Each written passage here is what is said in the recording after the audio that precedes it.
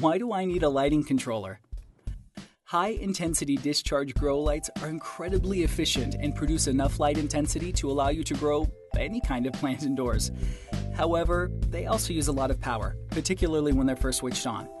The high voltage required by HID lamps to ignite needs to be treated with respect. Our number one priority here is to create a safe indoor garden. Now, you probably already know that an HID grow light requires a special box, called the ballast, in order to operate.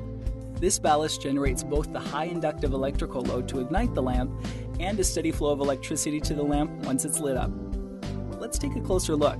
Here, you can see a 1000 watt HID grow lamp being screwed into the lamp fitting. The lamp fitting is connected to an electronic ballast. We're using Galaxy 240 volt ballasts here. The ballast, in turn, needs to be connected to the power supply. Most regular segmental timers are not designed for use with HID lighting. In fact, the high inductive load that we just mentioned will most likely fuse the connectors in the timer together, causing it to malfunction. This pretty little box is called the lighting controller. This model, called a Helio 7 by Titan Controls, is a serious piece of kit.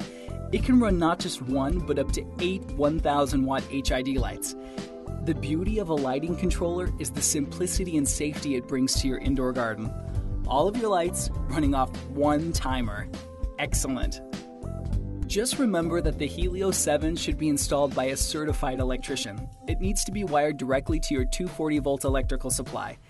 It has 8 universal sockets to run 8 240 volt ballasts.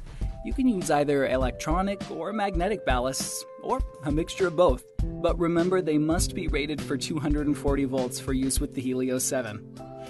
Now, if you notice, the built-in segmental timer works in increments of 15 minutes.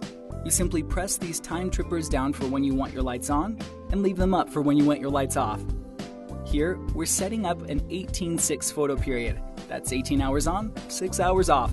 And don't forget to turn the timer so that it's set to the current time. Securely mount your lighting controller on a wall. Ideally, it should be adjacent to, not in, your indoor garden.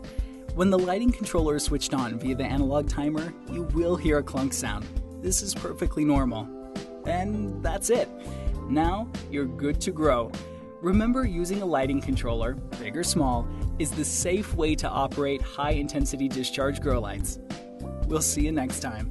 For grow tips, expert advice, and more educational videos, check out justforgrowers.com.